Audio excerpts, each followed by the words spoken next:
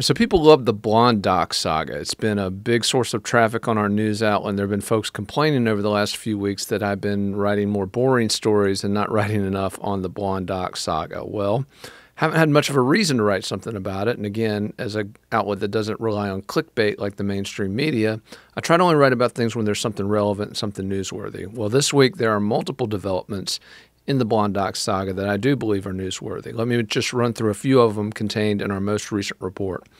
First, we've got news that Whitney Boltinghouse Baxley, let me say her full name. She prefers to be called by her full name. Whitney Boltinghouse Baxley, who's one of the alleged victims of Dr. Kim Hawkes, the Murdaugh, she appeared in a family court in Lexington County yesterday regarding a motion to quash a subpoena. Now, lawyers for Kim Hawkes are seeking all of Whitney Boltinghouse Baxley's text records and other evidence in connection with her divorce case from John Hawkes, who was the Richland County deputy who was, again, the focus of a SLED investigation based on allegations Kim Hawkes made last December. The judge did not rule on that motion to quash the subpoena, but Baxley was in court, and our news outlet was apparently quite the topic of conversation in that court hearing. But we've also got some other developments in this case. There is another doctor at Lexington Medical Center at the family practice where Kim Hawkes used to work, who is apparently the focus of a LLR investigation. For those of you unfamiliar with the alphabet soup bureaucracy in Columbia, LLR is the South Carolina Department of Labor, Licensing, and Regulation.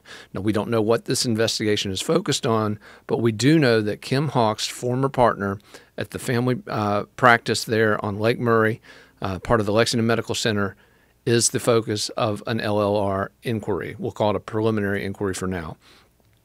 One other bit of news on the Murdaugh saga. For those of you who have been following the Murdaugh murders, crime, and corruption saga, you know that one of the moves made by someone who's under pressure, who's under a threat of civil judgment, who is facing a storm of legal activity, one of the moves they can make is to confess judgment, which is to say to someone that they know, someone that they've had financial dealings with, someone in their family, someone they're connected to, someone they think they might get some money back from, they confess judgment to this person saying, I will acknowledge I owe you this money.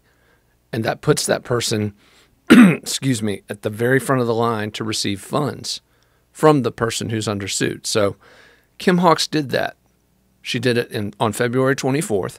She confessed judgment in the amount of $150,000 to her former investor, which indicates to me that we're looking at something very similar to what Alec Murdaugh did when he confessed judgment to his brother in connection with some of the financial allegations that have been leveled against him.